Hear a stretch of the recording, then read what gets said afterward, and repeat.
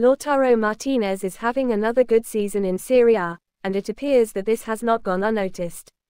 According to journalist Simon Phillips, who has revealed Chelsea's interest in his Substack, the Blues believe they have a decent chance of signing the 26-year-old for a reasonable sum because Inter must sell some of their finest players owing to financial difficulties.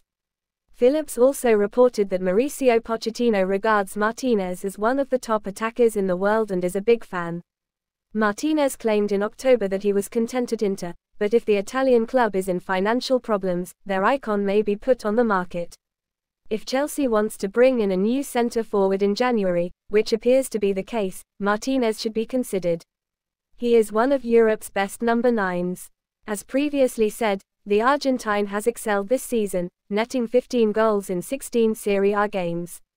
He scored 42 goals in the last 2 seasons combined, indicating that he is a productive striker. If Chelsea can get him, they must. The Blues will have a difficult time signing a centre-forward with Martinez's track record. However, it remains to be seen whether Inter would be willing to sell Martinez. Whether they are in financial problems or not, Argentina's international is likely to be the greatest player. Selling him would very certainly be a last resort. If that happens, Chelsea should be at the front of the line. If Martinez can bring his goal-scoring record to the Premier League, the Blues will be back.